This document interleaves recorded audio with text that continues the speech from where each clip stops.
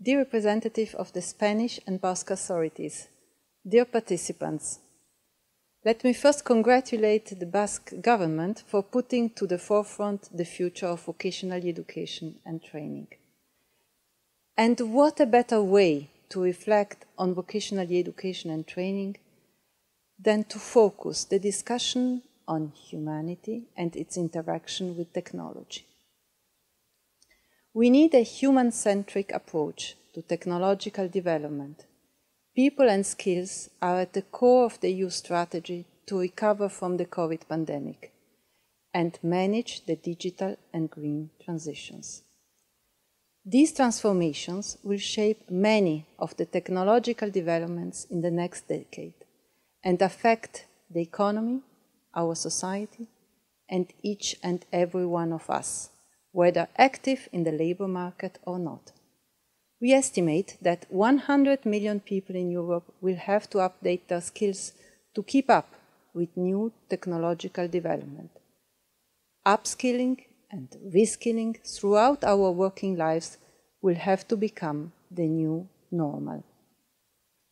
This is why one of the 3 targets set in the European Pillar of Social Rights Action Plan is for 60% of working-age adults to participate in training. How do we do this? First, we have to work in partnership. The Pact for Skills offers an effective approach to upskilling by pooling expertise from all actors in a given industrial ecosystem or in a given region. And I know many organizations, particularly in your country, that have adhered to it. Well done! Second, we need to anticipate skills needs. The skills agenda and the latest EU vocational education training policy framework both put emphasis on the importance of skills intelligence. This is the basis for informed decisions by policymakers, training providers, enterprises, and increasingly adults. In the face of today's changes, providing information on current and future labor market trends and skills needs is more important than ever. Finally, and maybe most importantly, we need to empower all of us to learn. This is why in December the Commission will present 2 new initiatives. One on individual learning account. Its aim is to give individuals the financial support and incentives needed to participate in the training that they choose, regardless of their employment status. The second initiative is about micro-credentials. Micro-credentials are key in building trust in the learning outcomes of training for both employers and workers.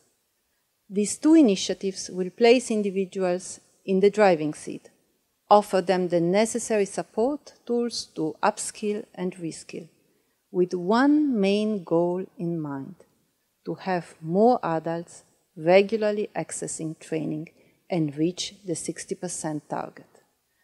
Vocational training should play an important role in supporting young people and adults to acquire the skills needed for the green and digital transition. Yet, vocational education and training systems within and outside the EU are very different. But we all face common challenges. It is why we need to work together in developing effective policy responses that empower individuals to pursue fulfilling lives and jobs. I would like to end by wishing you all an insightful Congress. Thank you.